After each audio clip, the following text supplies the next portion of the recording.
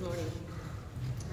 I grew up Lutheran, Missouri, to be exact, coming out of a suburban St. Louis. And my husband Jim had a similar start growing up in southern Illinois. In the early 70s, we moved to Minnesota with our 2-year-old daughter, and we met up, we were Germans mostly, we met up with the Swedes and Norwegians and found a church home in the ELCA. I know Bethlehem as my home, and I know you all as my family. Through the years, I've gotten to know and love any number of LGBTQ plus folks, and this is why RIC, Reconciling in Christ, is so important to me.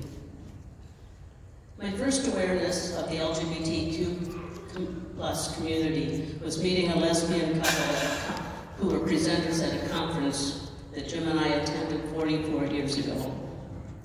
Though Paul and Bill, the bachelors, at the end of my growing up street 60 years ago, were probably a gay couple living quietly. A coworker felt safe enough and came out to me. And as a counselor at West High School, students who were trying to make sense of their sexuality allowed me to listen. In her mid-20s, while in seminary, our daughter came out to Jim and me. I cried then, and I was scared.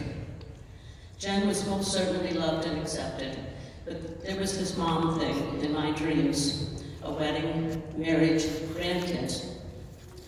Today, Jen is happily married to Jane, our good and loved daughter-in-law.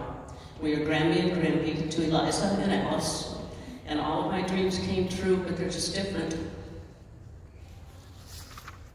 Jen, having been in seminary, her call committee in Southwest Minnesota told her, "We think you're a very good candidate, but if you want to be a pastor, you can't have a partner." That too changed when the ELCA voted in 2009 to allow the ordination of ELCA pastors in committed relationships. Jen is now lead pastor at University Lutheran Church of Hope in Dinkytown in Minneapolis.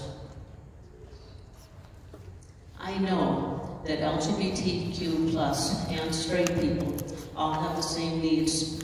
All of us want to feel safe and accepted and unconditionally welcomed.